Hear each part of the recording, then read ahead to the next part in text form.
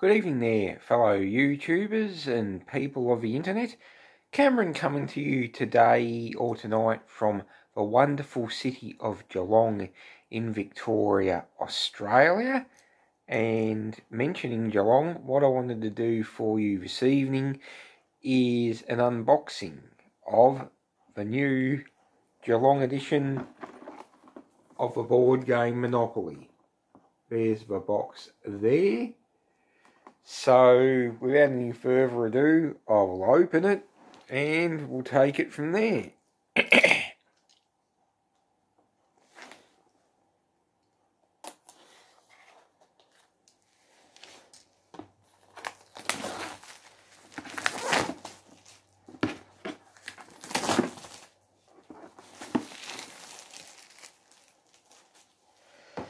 Okay, let's lift the lid off this thing.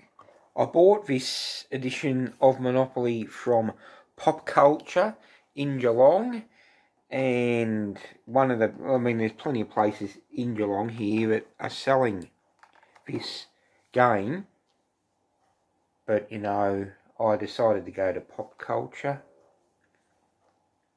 Excuse me.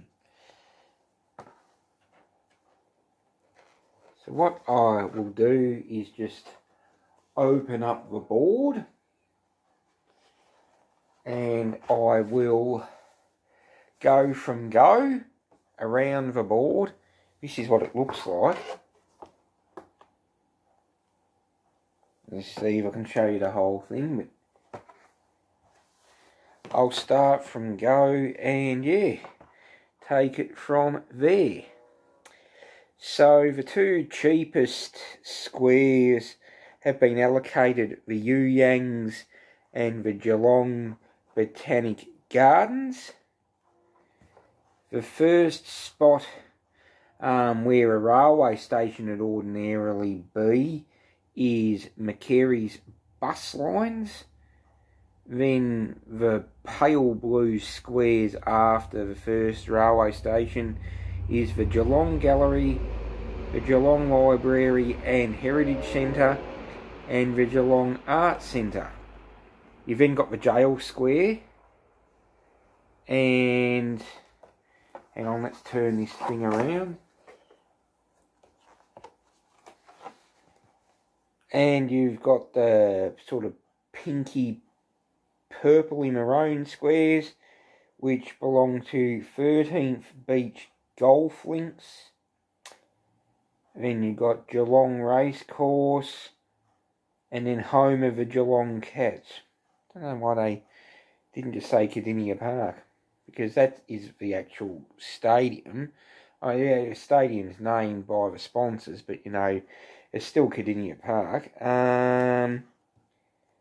Where I think either the electric works or the waterworks will go is Bells Beach. That's in the middle of the pink squares. You've got AirAsia and another railway station square. Then the orange squares are Adventure Park, the Carousel, which is out there on the waterfront, and the Q train, which is the steam train that runs down along the Bellarine Peninsula. Free parking, which is a joke in Geelong. Actually, no, on the weekends parking is free down here, but if you can get a spot, that's another matter. The red squares are allocated Westfield, Geelong, Cunningham Pier, and Sailors Rest. Port Phillip ferries take up another... Sorry, just fumbling with this board here. Take up another railway station square. The yellow ones are Flying Brick Cider Co, Leisure Park Estate and Novotel Geelong. Great Ocean Road takes either the electrical works or the waterworks. I can't remember what order they came in on the original Monopoly. I should just have got an original Monopoly board first. Then there's the Go to Jail Square, and I missed the jail one over there, but that doesn't matter.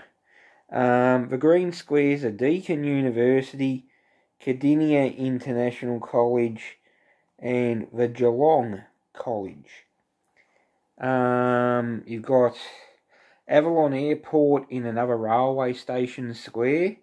There's plenty of railway stations in the Greater Geelong area. I don't know why they just didn't have railway stations. And then you got the Geelong Waterfront and Jack Rabbit Vineyard as the expensive squares. The traditionally Mayfair and Park Lane, or I can't even remember those ones because I never played the original Monopoly. I used to play the Australian edition. You got your property card. You know, when you purchase a property, you show that you're the owner.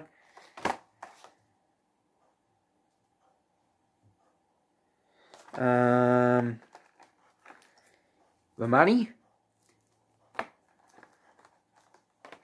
I probably should have read these, but there's some top trump cards here, or at least one top trump card. Don't know what that's doing there. But anyway, I probably should read the rules and have a look. But you've got houses, which they look a lot smaller than a traditional Monopoly board set of houses. Retro pieces, the players' pieces.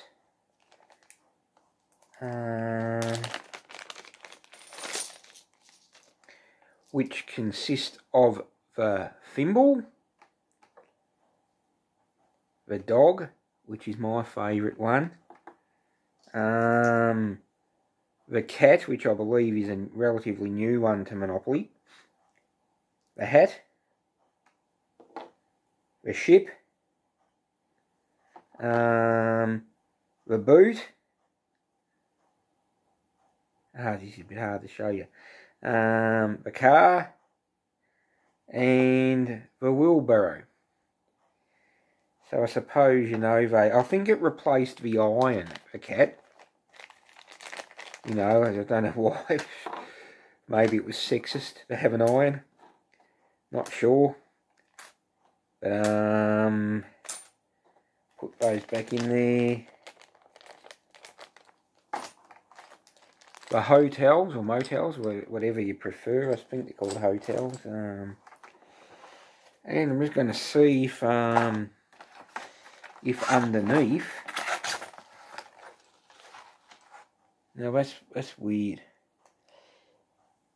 I don't know if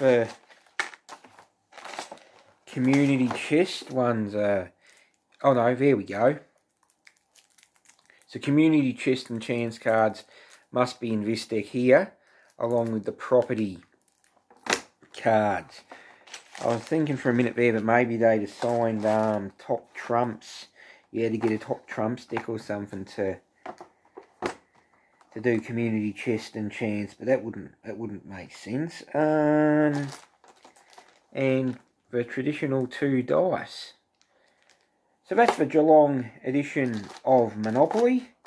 Very fast video. Oh, one thing I'll let you know is when I bought it from Pop Culture, they gave me a free Monopoly Man pop vinyl. There it is there. When I went to buy it on Thursday, the day of the launch, 31st, they said, they were launching the game down at the waterfront first, so it wasn't for sale at lunchtime when I went to buy it on Thursday. I had to wait till after 3 PM that day, so I didn't get it that day. I got it on the Friday, and yeah. But look, that is that, the Geelong edition of Monopoly. I must say, to be honest, you know, I'm not overly impressed. I would have preferred this edition to have had street names, like Ryrie Street and Mallop Street, and, you know, just streets that are in Geelong. Maybe they could have had the street along the waterfront as like the expensive street. Yeah, and I reckon they should have had the railway stations instead of something like Air Asia, which, you know, whether they'll continue to fly out of Avalon Airport remains to be seen. You know, a lot of Avalon Airport, you know, the routes that go out of that airport seem to change by the minute. Yeah, so like I say, I would have preferred there to be street names, Ryrie Street, Gerringap Street, well, you know, maybe not, Packington Street. I think they've missed an opportunity here. Really, the Yuyangs are between Lara and Little River. They're not Geelong as such, in my opinion. And you've got things down on the Bellarine Peninsula. This is more of a Geelong region Monopoly game. Yeah, look, to be honest, I think it's, you know, it's quite underwhelming. But anyway, look, it is what it is. It's cool, I suppose, to live in a city that has its own edition of Monopoly named after it, or however you want to say it. I've got the Melbourne edition of Monopoly as well. But yeah, look, I think they should have gone streets rather than just landmarks, and that's my opinion. Anyway, if you've got the board game and you like it yourself, or whatever you want to say, you know, maybe, yeah, if you like the game, you like the idea, you know, drop a comment, or if you don't like it, drop a comment. I'll leave it up to you. Anyway, I'll say goodbye for now, and you have a good evening, morning, day, or whatever it is. Thank you.